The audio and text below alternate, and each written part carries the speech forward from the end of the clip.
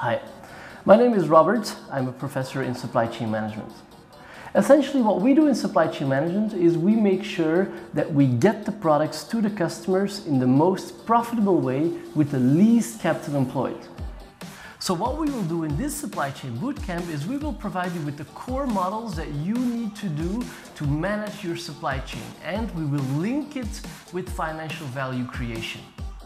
We will cover topics that keeps companies awake these days, like how to manage a global supply chain, how to calculate the cost to serve of an internet customer and how to make that last mile profitable, how to make supply chains more sustainable, and how to collaborate with your suppliers and with your customers in a supply chain.